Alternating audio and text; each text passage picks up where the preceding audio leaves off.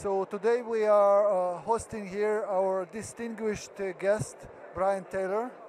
And Brian, maybe first please introduce yourself. Sure. My name is Brian Taylor, and I'm an audiologist. I am also the editor of the Hearing News, which is the Hearing Healthcare and Technology Matters blog. It's a weekly blog with several authors. We publish a lot of industry news as it relates to the audiology and hearing healthcare industry. I'm also a consultant for a couple of different companies in the industry. Okay, thank you, Brian. And what brings you here to CES? Can you give us some view on this? Sure. Well, I come from the hearing aid industry, and I see over the last few years a lot of new products hitting the market. It seems like every year products are getting smarter, faster, cheaper, and I think for the hearing impaired population, for audiologists, it's important to know what these products can do. So we all heard about recent changes made by FDA regarding dispensing of hearing aids, and what we in consumer electronics industry can do to capitalize on this opportunity.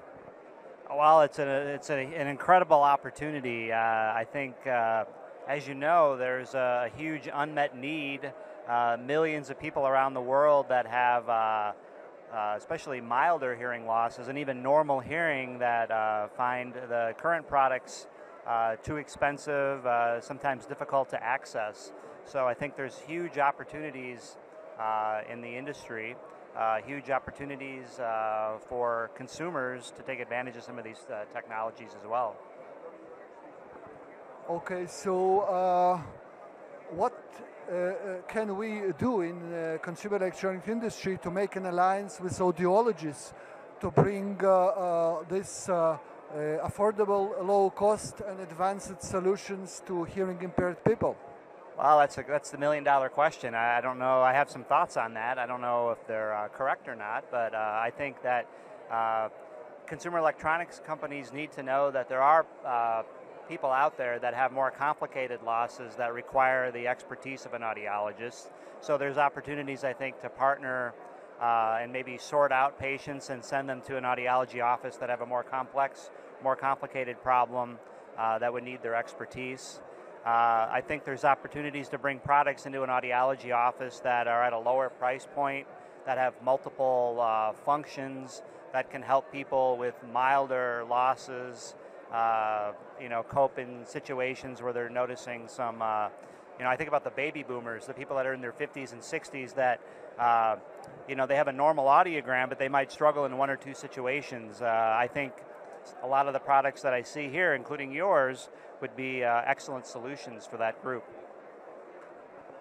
Thank you. And have you seen anything that deserves special attention for hearing impaired? Well, I think like your product, among them, there are some other products that I see that, I think you use the term, and I use the term, kind of the Swiss Army knife. They have multiple applications for listening to music, for talking on the phone, for helping listening, conversations and background noise, in the car, things that pair to your smartphone. I think those kinds of technologies are well suited for those baby boomers that audiologists are trying to bring into their office. So I see incredible opportunities. Thank you very much, Brian, for coming to us. It was a pleasure. Oh, it's and thank you for inviting me.